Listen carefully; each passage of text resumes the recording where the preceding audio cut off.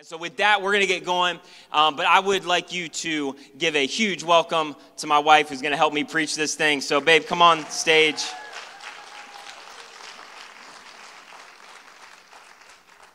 And bring all your stuff with you. So, all your stuff. Yeah, thanks. Appreciate it. This is my throat coat. All right, so what we're going to do, it's going to be a little different this series because we're just going to talk. And there's a couple things we want to share with you real quick today. And here's the whole premise of the series. Like all of us, like there's this big thing of hashtag relationship goals. In fact, you'll like see stuff on Instagram if you're on Instagram, and somebody will post something that looks something like this right here, where not that, but this other picture like this. And so, like, you know, you see those things, and then immediately, like, there's 7 comments or 17 comments, like hashtag relationship goals. And the thing that, like, you have to stop and just ask is, okay, number one, there's nothing about that picture that's real, right? It's carefully edited. It is orchestrated. I'm not saying these people are not in love. I'm not saying their relationship is not amazing. I'm just saying there's nothing about this that's real. And so you just have to ask the question, because I've never been driving down the road in my heated car going, hey, I just want to get out and I want to make a hard in the snow for 45 minutes while I freeze my butt off, and then I want a photographer over there so we can take a picture together. Like, that's never been a goal of mine. So the point is, as we start this series, like, you just throw that out there, but there's a subtle problem with the whole relationship goals thing. We never define it. And so we throw it out there, but we don't really know what it is. Yeah, so. and I mean, I don't know if you've ever been one of those people. I mean, honestly, it's this, like, millennial generation that does it. Let's give it up for millennials. But, like, they look through Instagram and they hashtag relationship goals. And so, like, my question to you would be, like, have you ever thought through what your relationship goals are? Even if you've been married for a long time, if you aren't married yet, if you're in a relationship, have you ever sat down and figured out, what do we want our relationship to look like? Or when we see certain couples that we really admire and respect, what is it about their relationship that we admire and respect? Like, what are we wanting to emulate? So early on in our relationship, Bryant was a nerd, so he did a lot of, like, podcasting. He was one of those people who I could just read my way into a good marriage. Yeah. And it did him a lot of good. Anyways, so he did a lot of podcasting. And so one of the things that he was challenged to do in one of the podcasts was to write down relationship goals. So he came to me and he was like, hey, let's write down some of our goals that we want our relationship to look like. So we did that early on. So some of the things we wrote down is that we wanted to pursue Jesus together. We wanted to serve the church together. We wanted to create a safe home for each other and then also for our kids. Another big thing for us is that when our kids finally grow up and leave the house, that they still want to be friends with us and we still want to be friends with each other. That's a big one. And we wanted to learn to fight fair, all of those things. So those were a number of our goals that we had written down. I feel like we hit them all the time. I'm joking, yeah, on point. Sarcastic. So honestly, things are perfect now. That's why we wanted to do this series. Like, here's the reality, like, and I'll just say this, we were talking about it last night. We've been tried to be as open as we could about our story. Our first year was horrible. It was hell, whatever other word you want to describe. So I want to be honest about the fact of, like, our marriage is really good. Like, I think if you have a marriage, you kind of think of, like, we're the best marriage we know about. Like, and you should feel that way. I think that's how we feel. But I think there is so much hope in this series because I cannot describe to you how bad it was at the beginning. And we had pursued Jesus with all of our heart, and it was still bad. Everything still went off the rails. And yet God did an incredible work through that. So what I want to say, though, is as good as we think it is now, and it's not perfect. No. I just told about a fight last week that happened 2 weeks ago. It ain't perfect. In fact, this is how it started. Here's how bad it was at the beginning of our marriage. My wife wanted to throw herself out of a moving car rather than be in the car with me. That's it's true. That's how bad. Like, that's just one story. Yeah. You broke a sink. I broke a sink one time early on. We had just started the church. We were I think that's when we were going to go meet with a couple. Yeah. So we were going to go meet with a couple, and we sat down to dinner with them. And they were like, we just want you to know how bad it is and how messed up we are to see if you want us at your church. I started laughing. I'm like, well, let me tell you a story of what happened before we got here.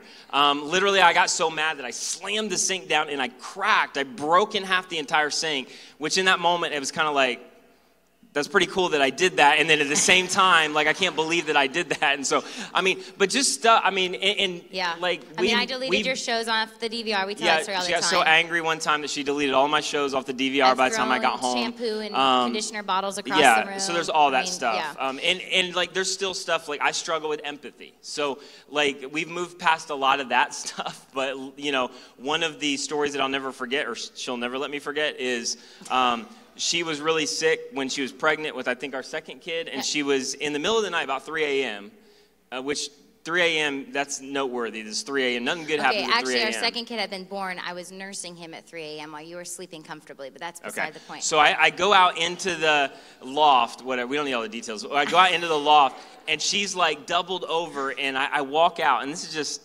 like, what was I thinking? I kneel down, and this is just where I struggle with empathy, but, like, in the most empathetic way I could, because my wife, as she'll admit, is a little, like, she's got a little drama in her. So in the most empathetic way, I just lean over and go, how much of this is drama and how much of this is real? Now, I have to tell you, for those of you that know I had mastitis, and I called the doctor, and they were almost going to put me in the hospital. So I want to let you know, in that case, I was not being dramatic, okay? But, babe, we got to move along. Okay, so all right, we'll stop I'm going to keep going. No, it's my turn. Yeah, I got to keep going. So anyways, so you've got to figure out what your relationship goals are, okay? Obviously, it's not going to make your marriage perfect, but it's going to give you a trajectory. Right now, a lot of you, your relationship goals are leading you to relationship destinations that you never wanted, because the honest fact of the matter is you don't even know what your goals are.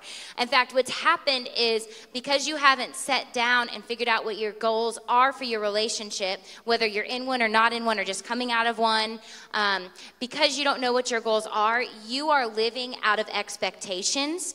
And so what happens is that our relationship goals start to become these really unrealistic expectations of what we're hoping our relationship will look like. And that's why some of you, you've been married for who knows how many years, and you're like, why is our relationship like not where we had really hoped and dreamed it was going to be? Why is it ending up like this? Why is it looking like this? Maybe some of you you've been in and out of relationships, and you just can't figure out why you can't make it work. And it's because you've never sat down to figure out, okay, what do I actually want my relationship to look like? What are my goals? What am I working towards? What are we working towards together? Yeah, so here's what we're going to do real quick. We'll go through 4 or 5 of these, depending on how much time we have and how long we talk. But I think there's like 4, maybe 5 unrealistic expectations that we've kind of identified, because here's the reality. Like, a great marriage is not the absence of some of the stuff that we're talking about. Like, that's just going to happen in a marriage. I mean, maybe you're not going to try to throw stuff out of a car or break a sink, but like, when it gets to a place where it's healthy, stuff's still just going to happen. But sometimes we have unrealistic expectations where literally we've set goals leading to this place or this feeling that ultimately doesn't even exist. Yeah. It's not even the goal. And I believe what God's designed for marriage is even better than that. And so what I'm going to talk about for a second, and what we're going to talk about, kind of like last series, these 4 things, they're not like, I mean, a lot of them you'd identify on the surface and go, no, I don't think that way. And yet we get played by them all the time. Yeah. And there's this underlying thinking, these underlying unrealistic expectations that set goals that lead us to places that ultimately were never even the goal for us. And so real quick, the first one is this. We just want to identify a couple of them, is that being married or in a relationship is going to make me whole. So Jerry Maguire lied. I'm just going to throw that out there. Yeah, no, it's a good line. But I think we can all identify, like, nobody is fully going to complete me. And can I just say, like, if you're a single and God's given you the desire to move to a relationship, do it with all of your heart. But come on, there's no person that's going to complete you. Jesus had a really good run without a spouse. Like, there's no individual that's going to complete. And I think there's 2 huge myths around this. The first one, if I can just speak to singles for 1 second, is the compatibility myth. That I've got to figure out if I'm compatible. And let me just be real straight. This is the unspoken language of our culture. But I'll tell you what compatibility means in our culture. It means that I want to find my dream person, and they're going to be my dream, and they're going to accept me with all my flaws. And then we're going to get into relationship, and we're going to work on compatibility, and maybe we're going to live together for a little while. And generally what ultimately happens is, I want you to accept me as I am. I want you to work on your stuff, but I don't want to work on any of my stuff. And I'm always going to have one eye out to see if there's a better offer. Like, that's what compatibility ends up being in our culture. And then the second thing is this for all of us, is that we just buy into the right person myth. And that we think that if I meet and I marry the right person, everything is going to be all right.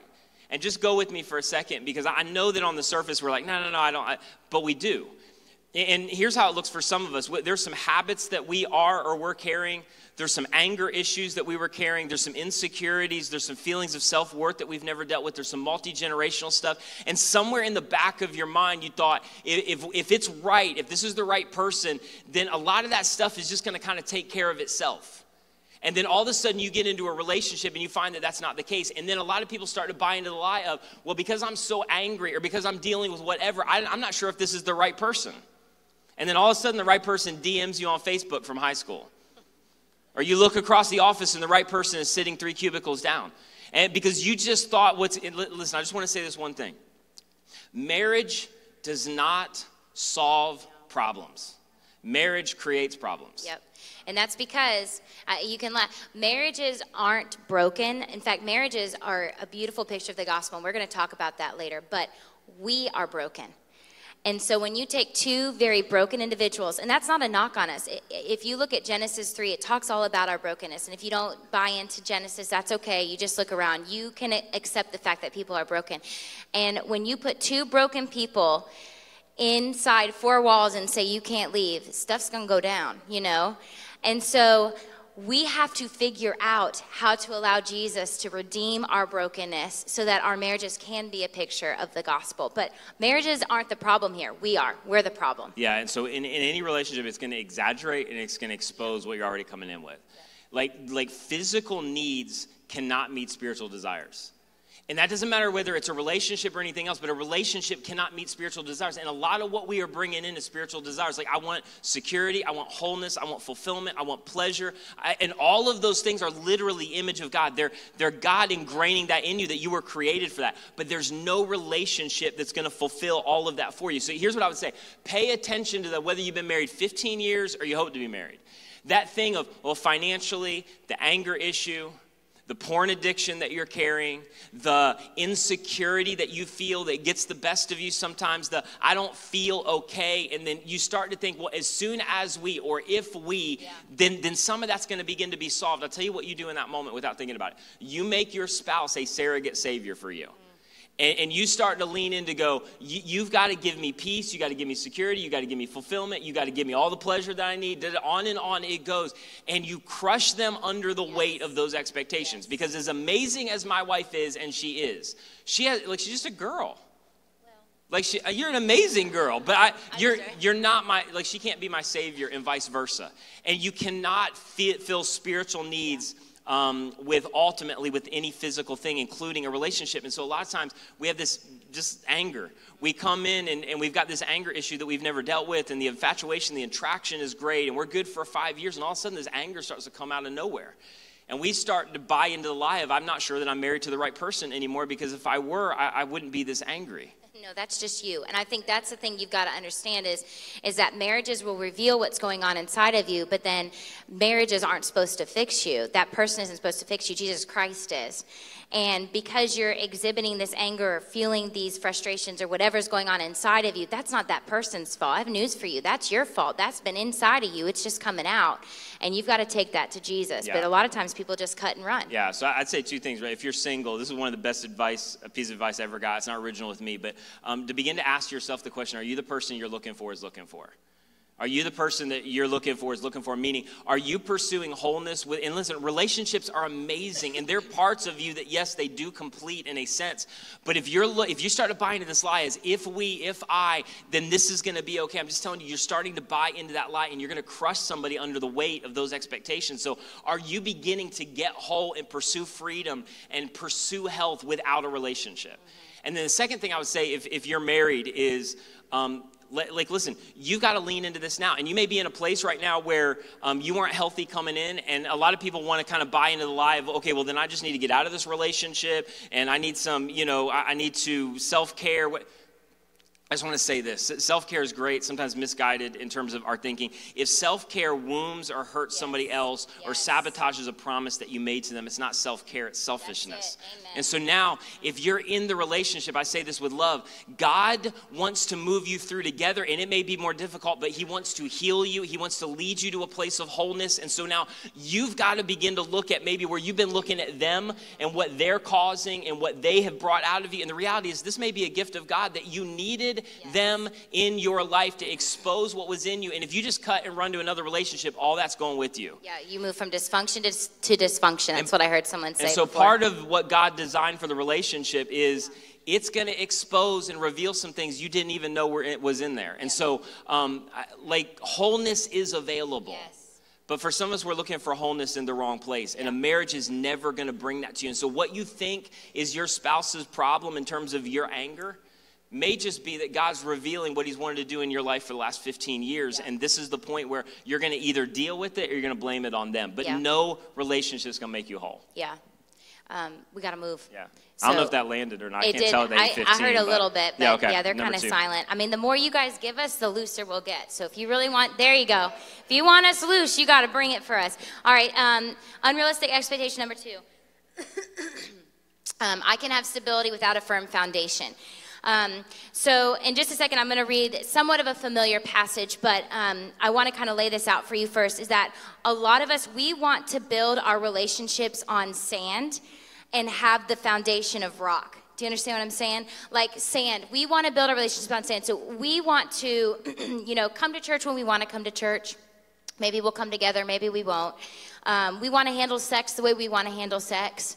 I can't tell you how many times we've heard from couples who are dating, engaged, leading to marriage, like, we're having sex now because we're just going to get married. It's no big deal. You want to avoid counseling. You don't want to pursue the same belief system. So many different things. You don't want to walk in community. You're building on sand. Yeah. And then you get into a relationship and you want all the benefits of the rock. You want all the peace. You want all the intimacy. You want all the security. You want everything that God wants to give you, but you don't want to do it God's way. And scripture says it this way in Matthew 7:24. Maybe you've heard this song, "The wise man built his house upon it." I'm just wondering why I'm not on the worship team yet, but that's okay.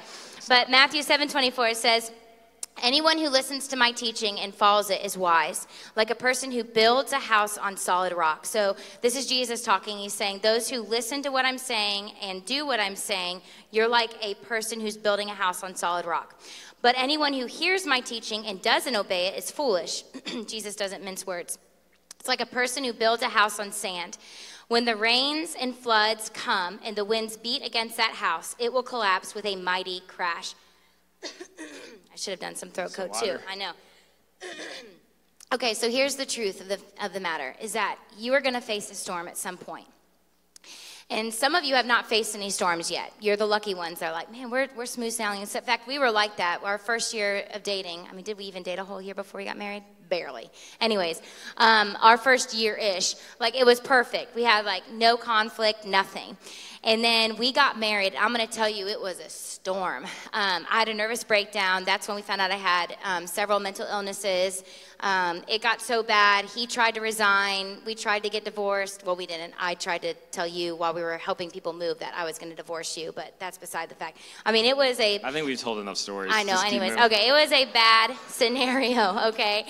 But the Lord miraculously worked through that. We got into counseling, got into community. I mean, we spent thousands upon thousands of dollars on counseling.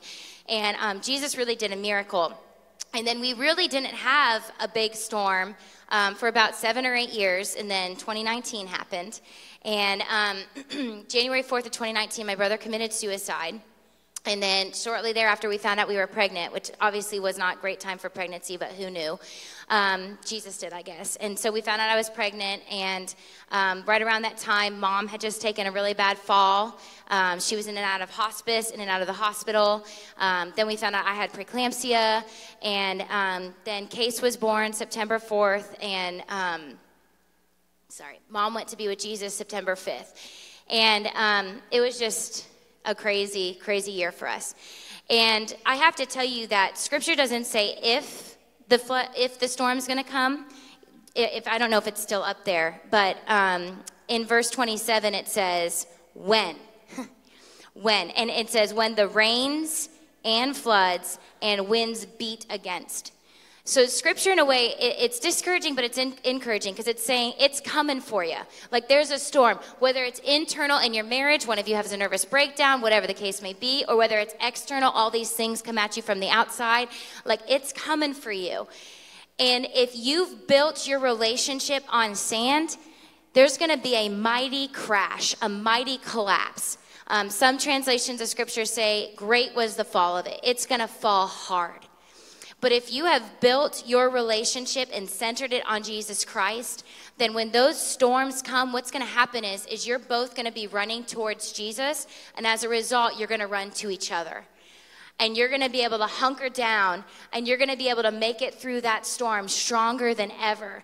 But you have to build on the foundation, and you have to center your lives on Jesus Christ. I think the thing is, like, sometimes, because first year it was stuff in us, yes. And then, ninth year, whatever that was, it was stuff that happened to us. And I think we have this idea that those storms, whatever they are, wherever they're coming from, that they can steal those things that make a great marriage. And the reality is they can't steal anything. And that if you have literally placed your relationship on the foundation of, we're going to put Jesus at the center, not only does it not steal those things in terms of peace, contentment, intimacy, it exaggerates all of those things. Like, you literally get more of it. And one of the things that we would say over this last year is that our relationship and intimacy is closer than it's ever been before through the most difficult moments of our life. And I think because that was 9 years of sowing and reaping to be ready for those seasons. And so I would just say this, like, your life is going to be centered on something. Yeah. It's going to be centered on your image. It's going to be centered on you and trying to get yours out of the relationship, which is a lot of relationships. It's going to be on your kids. It's going to be on your career. It's going to be on something. I don't really have time to do this, but I'm going to do it real fast because I just want to show you this real quick. Like, whatever is in the center is going to guide everything else. So whatever is in the center of your relationship is going to lead your values and beliefs. And then ultimately out of your values and beliefs are going to be your decisions. And then out of your decisions ultimately is going to be your influence and your impact. And all you have to do is follow the trail. For some of us, our kids are at the center. And so we are programming and we are constructing our lives around something that should not be at the center. And so we're at a place right now where there's friction in our relationship because we're off balance, we're off center. Yeah. And it's leading to decisions and actions that ultimately are not leading to a great marriage. Or you've got image in the middle of this. And you've got so much anxiety and so much stress, and there's so much that's weighing on your marriage because you've placed something at the center that was never supposed to be the center. And now your actions and your decisions and your impact and your influence are not what you want it to be. Yeah. And ultimately, Jesus has got to be at the center, meaning, like, a long time ago, we had to make it a priority. We were going to be in community together. We were going to spend some time in the scriptures together, like, just, well, God, we want to grow in a relationship with you. We were going to just do different things to where, like, we're talking about it in our home. And I get, like, you may be in a place to go, well, I have a spouse that's not in that place. Listen, you go first. Yeah. Like, I can't tell you how many times we've sat down with couples to go, if one of you in this relationship, I understand you can't control them, but if you would just go first, and listen, if you're a single person, and if you would just start now, God could begin to do something. And so it really comes down to, hey, I'm surrendering my life to you. What does that look like? It's not rocket science. Like, where is God asking you to deal with an addiction? Where is God asking you to root out a habit? Where is God asking you to get into counseling with somebody because there's some stuff from your mom that you never dealt with? Where is God asking you to begin to make it a priority where, like, I'm going to be in church, I'm going to be in community, I'm going to do those things that begin to ignite a growing relationship with Jesus? And here's the thing that I would say. You don't build a life of righteousness in the future on a foundation of sin today. Yeah. Like, your present is going to become your future, and it's going to impact every part of your life. And so you need, listen, if you're in a relationship right now, we're like, well, I don't know if they're ever going to make Jesus the center of their life. You go first. Yeah. And if you do, you have no idea what God could begin to do in that relationship. And if you're a single, I can't say this enough time, you start now. Yeah. You begin now, because you're not going to get into a relationship and suddenly you're just going to flip the switch. And I would just say this last thing over this last year. We would never choose that. Yeah. But we would never trade what God did through it. And I'm telling you, it's possible no matter what comes your way if you're willing to build your relationship on the foundation of having Jesus at the center.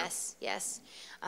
Let's keep going. Okay, real quick. Yep. And we got to go real quick. I can make progress without effort. Listen, here's the real. And I know you get that lie. But listen, no marriage is turnkey.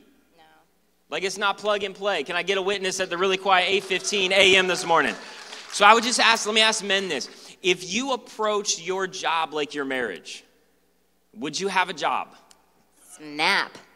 I'm just asking out of love. Like, would you have a job? Well, and a lot of you might be sitting there thinking, like, my marriage isn't working. My marriage isn't working. And I'm saying this in love because, like, honestly, like, we're just pretending like you guys are in our living room, you know, and this is like some, like, marriage counseling with you guys. But some of you, your marriage isn't working because you aren't. You aren't working.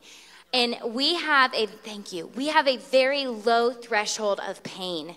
Especially in the United States of America, because a lot of us have not experienced deep pain. A lot of us, some of us have, but we have a really low threshold of pain. And so the moment, like, our myths of marriage or relationships start to crumble, we're like, we're out of here. We're peacing out. We're going to go find the next best thing. But I'll never forget, I talked to a lady once, and she had been in and out of 5 marriages, and she said, all I'm going to tell you is, you move from dysfunction to dysfunction because you're not dealing with your stuff.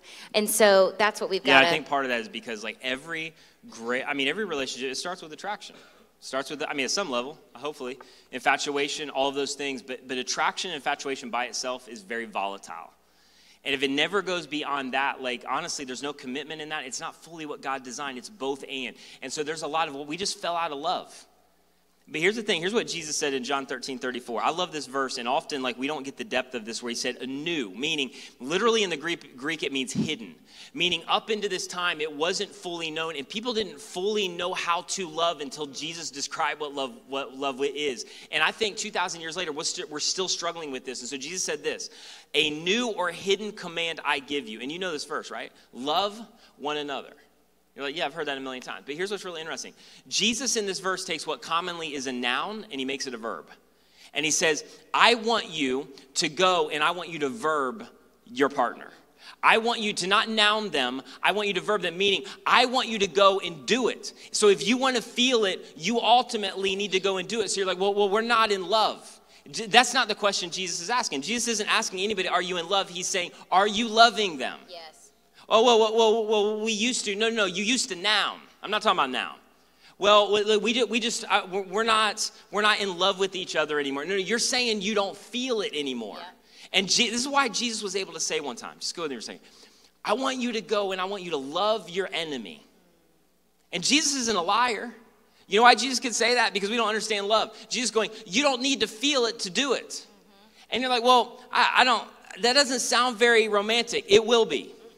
Like, if you begin to ask the question we've talked about a lot, what does love demand in my relationship with him or her? And then you go and you begin to do that, because some of us have bought into that right person myth, because the chemistry and the attraction and the infatuation is not what it used to be, which, by the way, that takes no effort. Yeah. You can feel that with 1,000 people that gave you their wrong name at a Daytona spring break trip or whatever. You know what I'm talking about? Like, that requires zero effort. But Jesus is going, no. What I'm inviting you into, you got to do something. And so if you want to feel it, you got to do it. Yeah. And the more you do it, by the way, guys, you will do it a whole lot more. Because here's how we think. We lost this thing. We lost this spark. It's not the same as it used to be. And so our default is like, we just need to spice it up. Yeah. The sex isn't what it used to be. No. Jesus is going, you need to start to do things that make them want to have sex with you. Like, that's where the infatuation and the attraction comes from. And you're leaning on something that started at the beginning of the relationship that took no effort. And now he's inviting you into deeper waters in your relationship that says, hey, you could begin to turn the tide on your relationship today. And they don't have to do a single thing. They may still be an idiot when you walked out of here. You're still not feeling it. And Jesus said, none of it matters. You can go and make a decision today to begin to do what I'm asking you to do, to love them, and asking that question, what does love demand? And if you do, it could change the tide on everything. So that's why Jesus says, go and verb them. Yep. If you want to start to feel it again, go and love them. Go and verb them. I'm not talking about nouning them any longer. So I would just ask you this. Are you willing to initiate? And you need to ask yourself to the question, do they feel it? Meaning, I can say it to them until I'm blue in the face. But do they feel it? Do they feel it in terms of money and how I spend my money? Or how I make them feel about money? Do they feel it in terms of my calendar? Do they feel it in terms of what I'm willing to do to protect them? And it doesn't matter which side of the relationship this is on. And you don't need to feel it. Yeah. But they need to begin to feel it. And we'll talk about this later in the relationship. We're like, yeah, but you don't understand. Shh, we're not talking about them. Yeah. This is what Christian marriage is. You're not Jesus' fault. You can ignore all of this. But it's to do for your spouse exactly what Jesus has done for you. That's it. And that sounds horrible until you do it. Yeah. And then eventually you get two people doing it. And I'm telling you, it's the greatest thing in the world. And I'm just going to end with this on this point. There was a time for most of you in your relationship that you did that. And somehow that went away. Yeah. And I think the last unrealistic expectation that kind of piggybacks on that is that I can require more than I'm willing to give. And for a lot of us, what we deem to be a healthy or unhealthy relationship is based on maybe how we grew up, our personalities, what we've been around, the relationships we've experienced in the past. And so one of the things that you have to figure out is, what needs or desires do you have? And I can tell you that those are God-given. Jesus has given you a lot of those needs and desires, but you have to figure out how you're expecting those to be communicated, because a lot of times what you're expecting from your spouse or your partner or whoever you're in relationship with, first of all, we talked about earlier, they can't meet all of those needs and desires, and they're not sure how you want them met. And so the easiest way I can describe this is, my dad traveled a lot, and so one of the ways he expressed love was he bought a lot of gifts. And so early on in our marriage, in our relationship, I thought that that was a normal thing, a normal, expectation of love. And I can tell you, Bryant loves me very well, but not through gift giving. That's just not his thing, because he grew up with a very low maintenance mom, which, mom, come on now, but she communicated love through service and time together. And so he would serve me and spend time with me, which some of you are like, I would love it if my husband would just clean the bathroom. He's great at that. But I'm like, that's expected, dude. Buy me some flowers every once in a while, And so we had, and then he would get frustrated because I just want to buy him gifts, and I'm buying. He's like, woman, just, spend time with me. That's all we need. Save the money. And so our communication of our expectations created really unbalanced expectations. Yeah, so just real quick and we'll be done, because it's so important. We're going to do a whole message on this, but everybody comes into relationships with hopes, dreams, and desires. And none of those things are wrong. Again, they're God-given. And so you grew up, and a lot of it's based on what you experienced. My dad did, my mom did, I saw, whatever.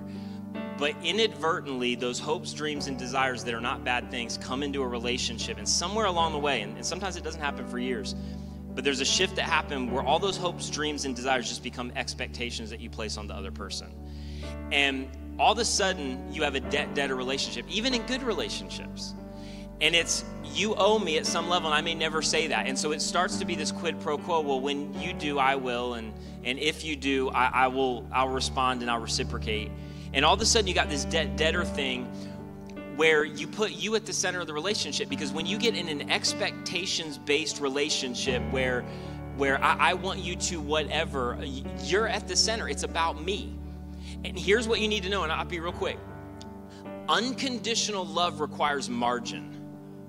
And what happens when you allow hopes, dreams, and desires that could even be good to move over into expectations where I need you to fulfill this. I need us to get here in the future. I need you to whatever. Ultimately, we're going to buy that, right? Ultimately, we're going to get to that place. Whatever it is, it could be the day-to-day or it could be your big dreams for the future.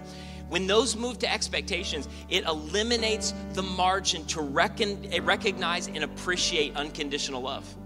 Because all of a sudden, a thing that was even a good desire, it just starts to feel like pressure.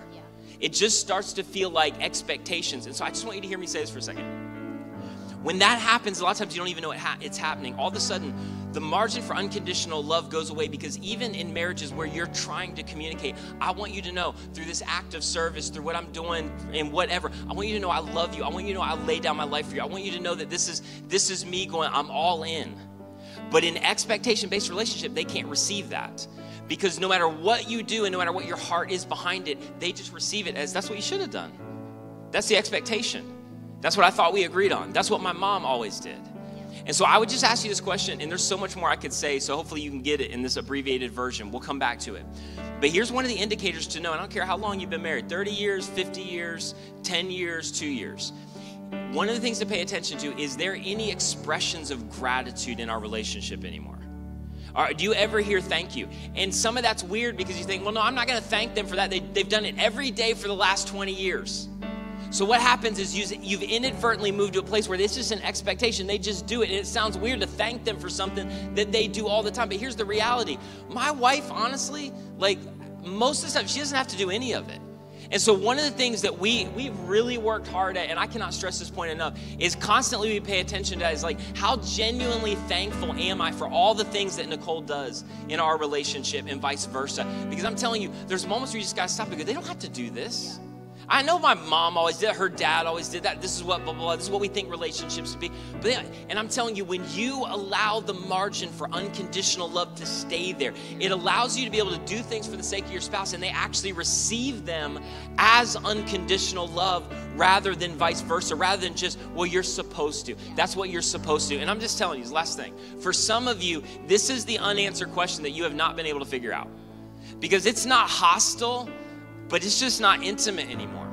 And you've inadvertently allowed hopes, dreams, and desires to become expectations for the other person. And you feel like you can't get traction in terms of your intimacy and your relationship. I just want you to ask this question. If you're in maybe a debt-debtor relationship and you didn't realize it, and do not talk about this on the way home. So what I'm about to ask you to do, this is not, you're not ready to talk about it with your spouse. It'll just create an argument. What are some of your expectations? What are some of your expectations? What are some things that have moved into this expectations realm that maybe you didn't even notice it anymore, and you don't say thank you anymore, and you don't need to share that with them yet?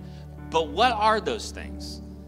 And I'm telling you, if you can begin to create margin again, you'll begin to find traction in your relationship. I'm just going to go through these real quick just to review, and then we'll get you guys out of here. But what we've got to do then is define the relationship. You know, those awkward words. Let's define the relationship. So what I'm going to do is I'm going to take the unrealistic expectations we talked about. Now we're going to make them positive expectations and give you the goal. Okay, so the positive expectation is being married or in a relationship will not make me whole. So the goal then is that I will stop looking for physical relationships to fill my spiritual needs. The next one, expectation number 2, is I cannot have stability without a firm foundation. So my goal is that I'm going to take the first step to put Jesus at the center of our relationship. Even if you've been married for 25, 30, 40, 50 years, start now. Start now. Number 3, I can't make progress without effort. So the goal is that I'm going to determine what love demands before I make demands. And then number 4, I can't require more than I'm willing to give. So the goal is that I'm going to choose to replace expectations with gratitude. And if you just started to practice these this week, maybe you just chose one a week over the next several weeks, and you really started practicing these, I can tell you Jesus is going to do something in your life, and it's going to do something in your relationship. Yeah, so I would just say, that's what's real. Those are real expectations, and it's good. And what I don't want you to hear me say is, I think in a lot of relationships, we need to raise the standards. And I think there's singles. I just want to talk to you real quick and we'll be done. Because for some of you, God's placed an expectation on your life in terms of what he's leading into. And it's a realistic expectation. And in our culture, it is so easy to settle. And God's called you to pursue him with all your heart and run after him with all your heart. And then just see who's catching up. See who's keeping up. And you need to make sure you don't lower that standard, but you wait as long as you gotta wait, believing that God's gonna come through when his time is right. But you don't alter the expectations of what God has for your life in terms of relationship. And no matter how Christ-centered you are, it's still gonna be hard at times. So I just wanna say this, for some of you, you're in a place right now where it's a journey, it's not a destination, and you're in a place maybe you don't want to be. And I just want to give you this encouragement. You've sown and reaped your way into the place that you are right now. But what Jesus talks about all throughout the New Testament that is so encouraging is that it's not going to happen in a minute. You don't build a house on the rock in a minute, but you can begin to sow and reap your way out. Yes. And so if you're in a relationship right now and you're not sure about the other person, go first. Yep. Do what Jesus did for you. And if you're single right now, start now. Yes. Don't wait another day with what Jesus is asking you to do, because we believe that there is a God in Jesus who walked out of a grave alive, and he can resurrect any relationship, any marriage, and any dysfunction from your past and begin to make it new and lead you into a better future. And I'm telling you, we have one of those stories where it could not have been worse that first year. And now I feel like it could not be better. And so we just want to pray over that for the people on Unfiltered Radio, podcast, live streaming right now, and in the house for what God wants to do over these weeks. Would you pray, babe? Jesus, we just want to thank you so much for the way that you redeem and you restore broken things. That's what you love to do, because you're able to show off your incredible grace, love, and forgiveness. And Jesus, I just pray for those in this room who are just battling discouragement, defeat, failure. They're frustrated, they're aggravated, they're angry. Jesus, I just pray that we would, over the next several weeks, see you do some miracles by putting marriages back together, putting families back together, that we would see you heal the bitterness and the anger and the broken pieces.